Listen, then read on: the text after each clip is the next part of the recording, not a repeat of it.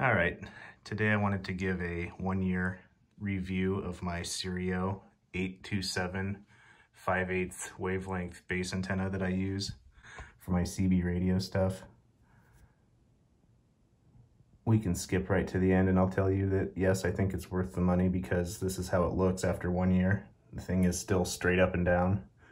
I haven't had a single piece of it come apart or need attention in the past year. And it still performs the same as it did when I installed it.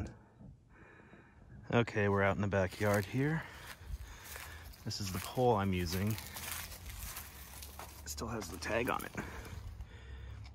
It's actually a conduit, probably. 1 1/4 inch conduit by 10 feet. I literally secured it to this railroad tie. Got it grounded with some number 4 copper wire. The coax is electrical taped to it every now and then. It's secured to the side of my shed. And then here's the antenna itself. Zoom in here. I'm not gonna climb up there. It's just electrical tape. It's not coax goop, but it is electrical taped. And then this loop I put in here to catch rainwater if it happens to start running down the coax. So at least you've only got like a foot or so of wet coax. The 1 1/4 inch pipe worked well with the inner diameter of the antenna itself. And you can see those 8 ground radials sticking out. We go all the way up to the antenna here.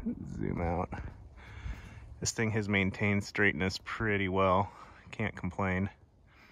I did pay more money for this plastic ring that holds the radials because it keeps them from vibrating in the wind and coming loose, and also offers some support if birds happen to come and sit on them.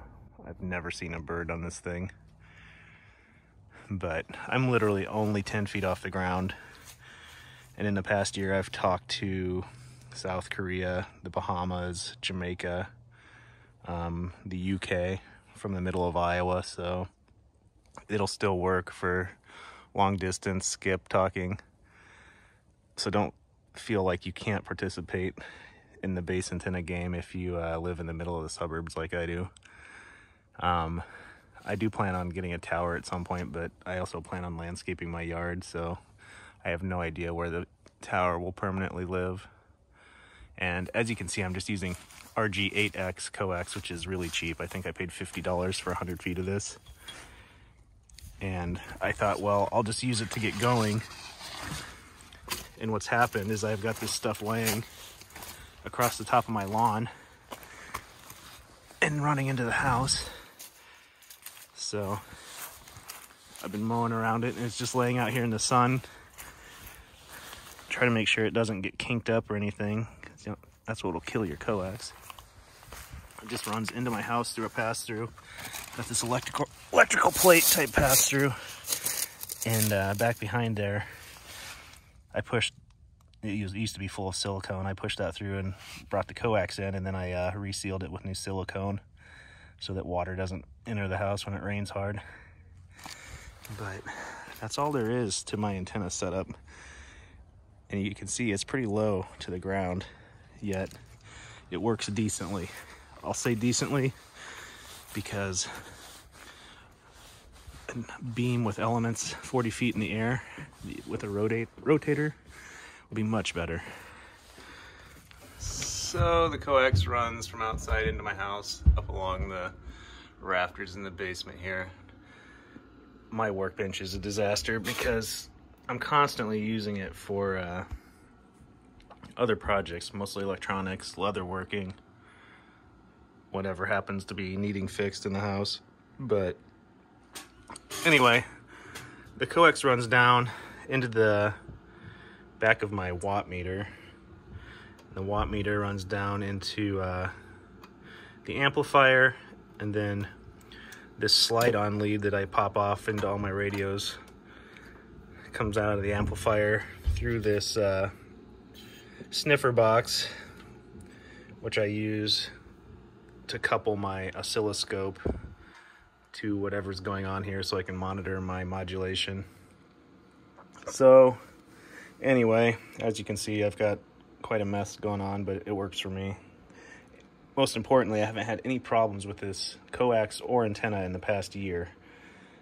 I haven't had to go maintain it, do anything with it. It just works. So ultimately, I'll have a tower and probably some RG213 coax and a more permanent setup. But for now, this is what we've got going on. And it's working. Getting Skip here. We'll see if we can talk to anybody.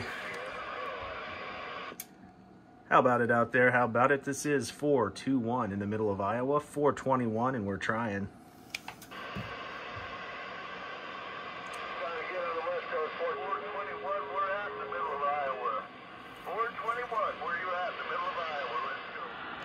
CQDX, CQDX. This is 421 north of Des Moines, Iowa, 421.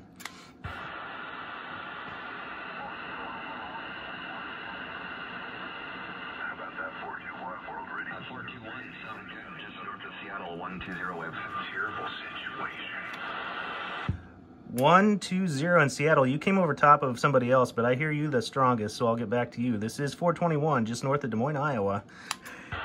Roger on the Iowa, 421, 20 over here, just north of Seattle by about 60 miles. Sounding good. Number is 120, Roger. All right, now I'll try some FM, which I don't do very often. How about it out there? How about it? Is anybody hearing 421 in Des Moines, Iowa? This is 421. Hey,